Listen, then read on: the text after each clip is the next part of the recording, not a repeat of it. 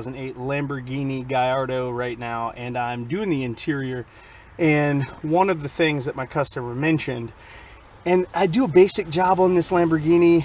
Every time I do it, it's a basic job. It's not anything fantastic generally, but he's concerned about the cracks on the dash, and mostly this is from it being a convertible. And I just wipe it down. I don't do a lot of fancy stuff. He's generally not real picky, but he asked me specifically about these cracks, so I wanted to show you guys what I'm talking about. All this dirt and the cracks right here.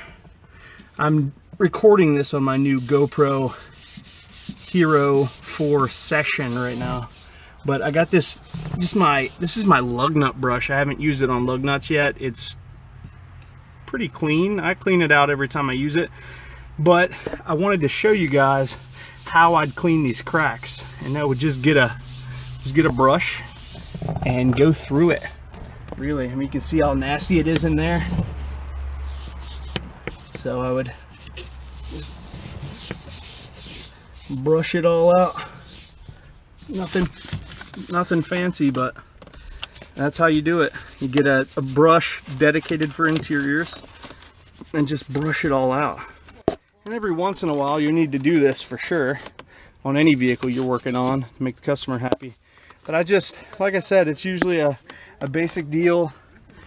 He doesn't complain about it, but I just wanted to show you guys how I was going to remedy the situation because he specifically asked about it this time.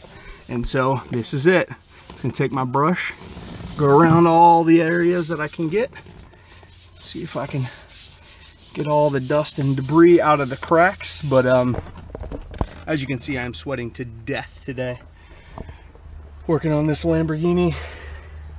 Super nice car. It's an 08, nothing fancy. I wouldn't mind owning one. You could literally, from what I've heard, you could literally drive these Gallardos like every day because they're so bulletproof. But super nice car. A used Lamborghini. Gets dirty. He drives it. He drives it like it's supposed to be driven.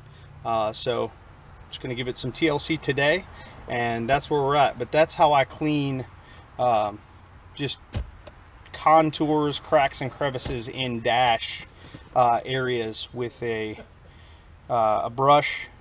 Generally, you would have a dedicated brush that you don't use on the wheels. However, I do not have one with me, and so I'm using this one, and it works fine. Nothing fancy, is what it is. Thank you.